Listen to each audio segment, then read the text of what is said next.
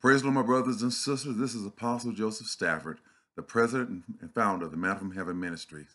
And we're here today to give you more kingdom principles. We're going to talk today about some things that are beneficial to our growth in God and also awareness of things we need to be looking at on a longer term basis. So today I'm going to share with you some thoughts, some prayers, and also some scripture that will help you move in the right direction. So let's begin with prayer.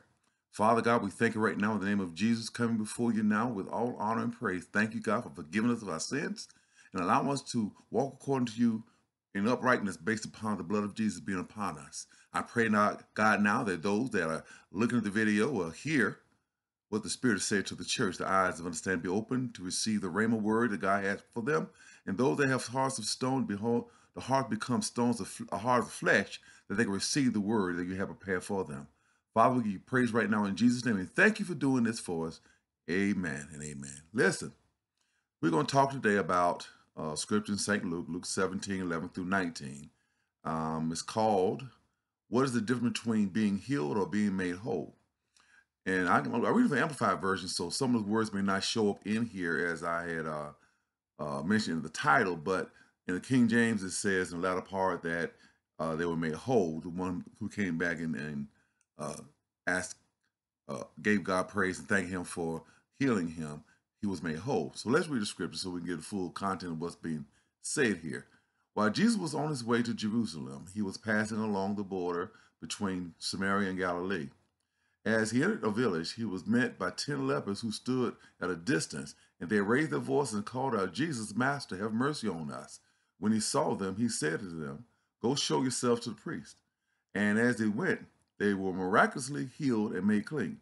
One of them, when he saw he was healed, turned back, glorifying and praising, honoring God with a loud voice, and he lay his face downward to Jesus' feet, thanking him over and over.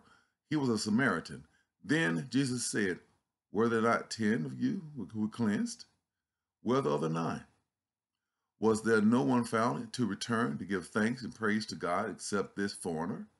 Jesus said to him, Get up and go on your way, for your faith, your personal trust in me, your confidence in God's power has restored you to health. And it's, like I said, in the King James Version, it says, he was made whole. So the difference I'm trying to bring today about being healed and being made whole comes with a simple premise. Jesus saw that this one was thankful to God for healing him and caused him to come out of the situation and to be made whole. So let's talk about leprosy real quick and see what we're talking about here. We're not talking about just things being washed away when he healed them, or they were healed, but there was a certain law that was put in place in Leviticus. And so I'll read verse, let's see, chapter 13, verse 5. It says, When the person has leprosy, the priest shall examine it on the seventh day. And if the examination of the infection has changed and has not spread on the skin, then the priest shall isolate him for 7 more days. The priest shall examine him again on the seventh day.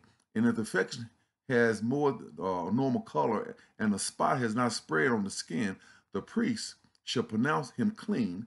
It is only a scab, and he shall wash his clothes and be clean. So let's talk about what leprosy is and see what we're talking about here. Leprosy in this case here was called let me say it right. It's HC. It's called let me see.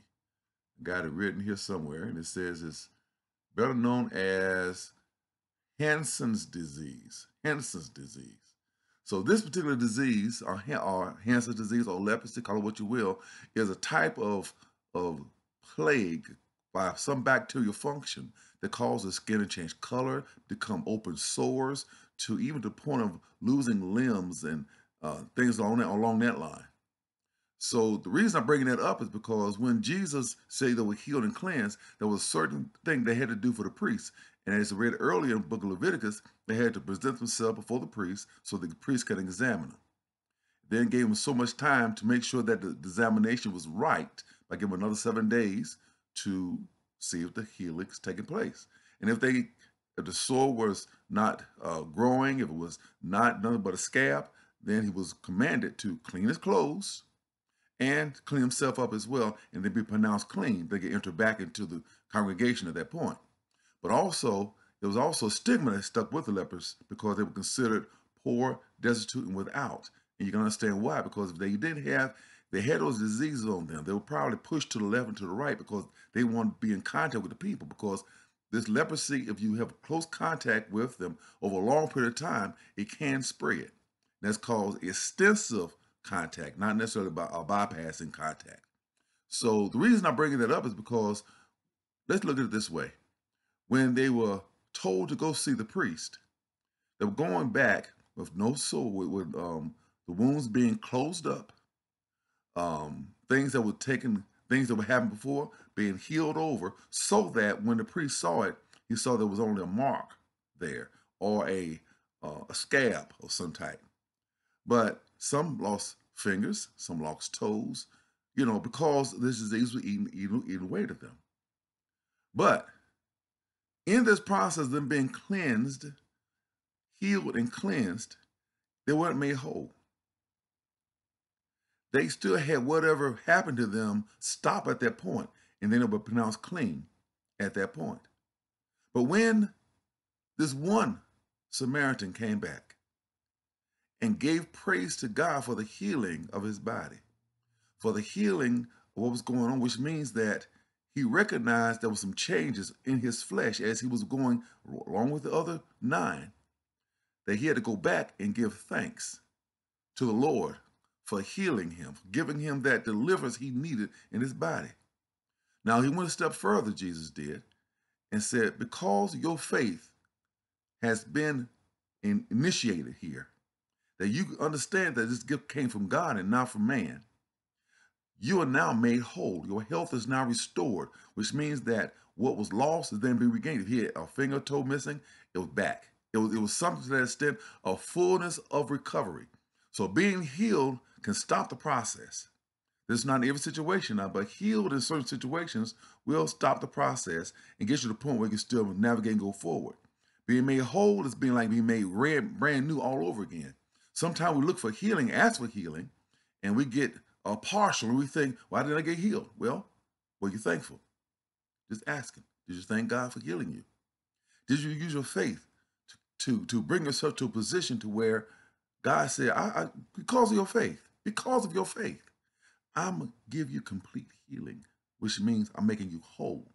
I'm bringing you back to full health. All those things that were there before are now gone away because you've now been made whole.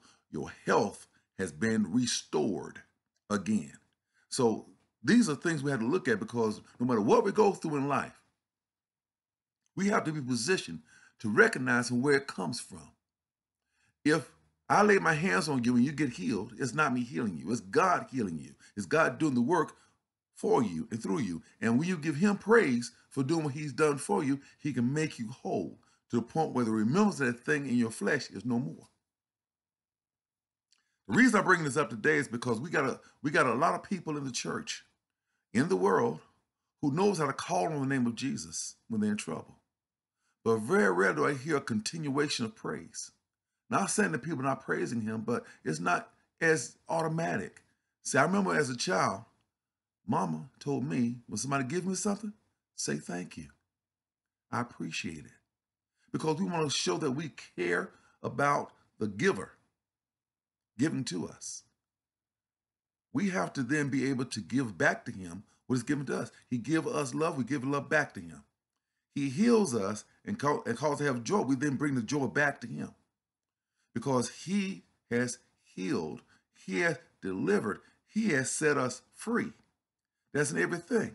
So in all things, we must give him praise, thanking him for what he has done, what he is doing, and what he will do.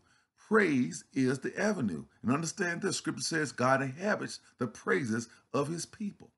If God inhabits the praise of his people, why is he there while you're praising him? What draws him into that praise? Because he wants to joy in your joy. He recognizes that when you recognize him, he's excited that you are excited about him, and he joys with you. Okay? No, in the midst of the joying, that you bring forth to him, he's then bringing forth wholeness, healing, deliverance in every aspect. Praise is very, very important. There is a difference between just being healed and being made whole. I would strive toward being whole. Okay? Healing is beautiful and it keeps you going in the right direction. But never forget to praise God for his healing, for his action he has toward you, to bring you deliverance, bring you healing, bring you everything you need. For God ain't happy to praise his people. He's praising right along with you. And he's bringing forth deliverance right there in the midst of the praise, even on a greater level. This is a great example because when the young man came back and praised God for delivering him and healing him, thinking Jesus would be the avenue for which he healed him, God brought forth total deliverance to that young man, to where he was made whole, where he was made healthy. What am I saying? Sometimes relationships we have with our fellow brothers and sisters, those situations sometimes get healed, but not whole, because sometimes people hold animosity, hold things inside of them that cause them not to see things clearly as they should. And because of that, they fall to the left and to the right. There's opportunity for failure there. But when things are made whole, the heart changes, the mind changes. All this changes to a point where it's not held against you, and you'll come together as one again. So you can be that which God wants you to be in his land. He said, I want you to be whole. I want you to be one as we are one. And that oneness comes in our attitude toward each other as we focus the attitude toward God. What is the best thing that we could do is give God praise.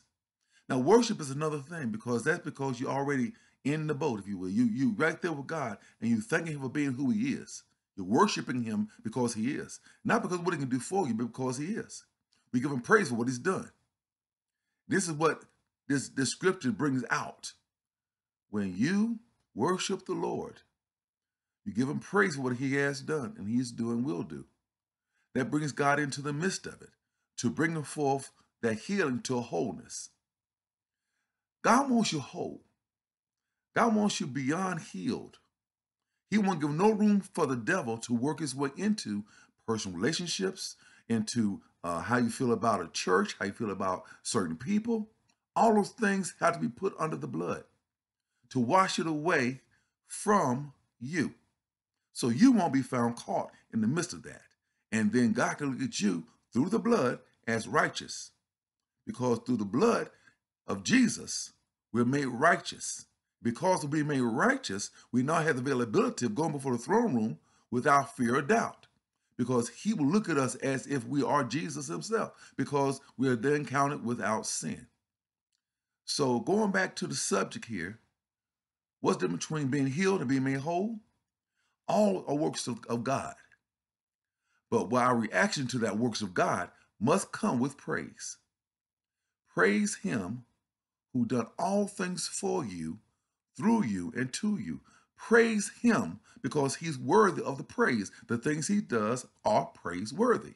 Not only because of the things that we see in the prior scripture before he was crucified, but even after the fact that he sent forth the Holy Spirit for us to have in our person the baptism, the fulfilling of the Holy Spirit to guide us, direct us, and keep us in all things that we do.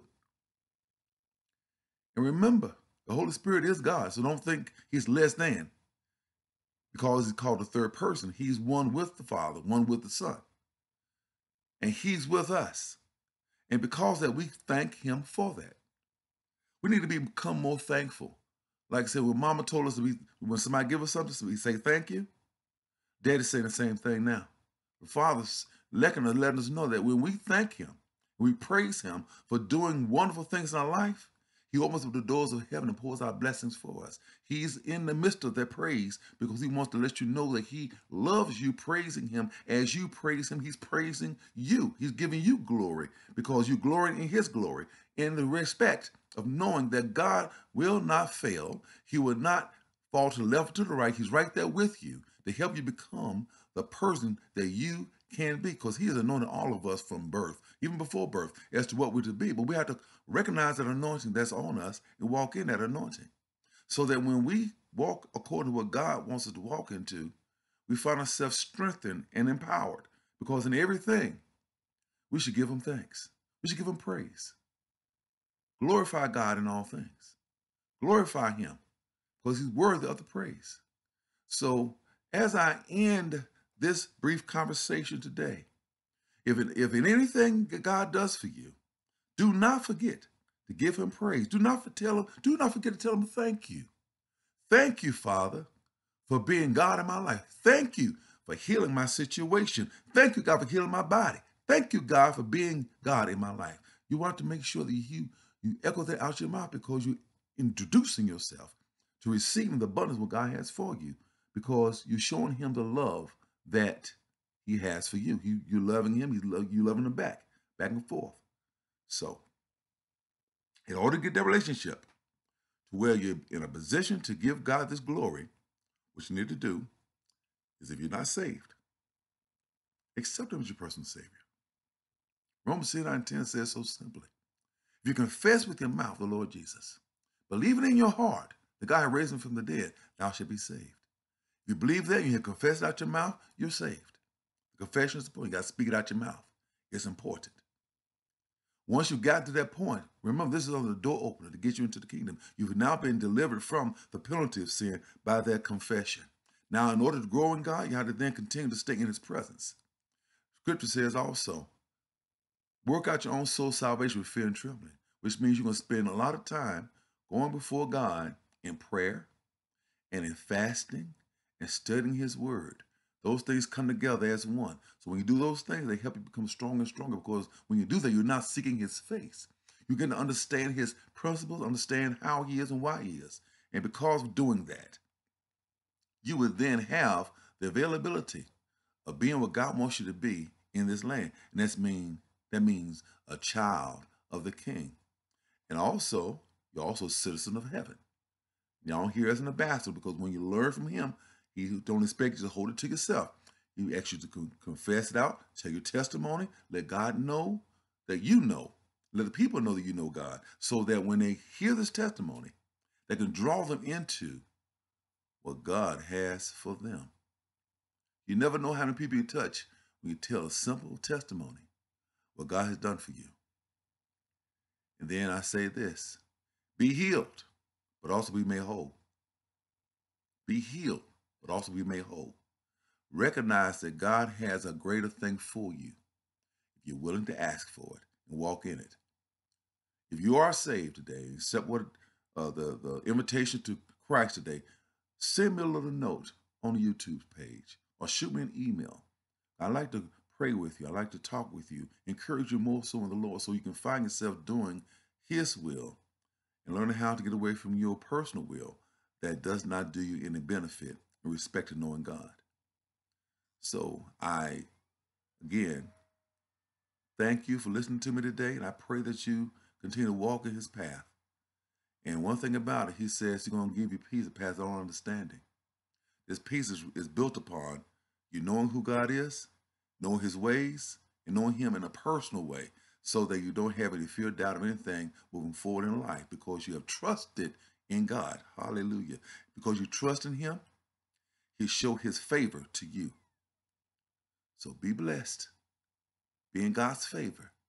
As I often say, be peace so you will have peace. God bless you.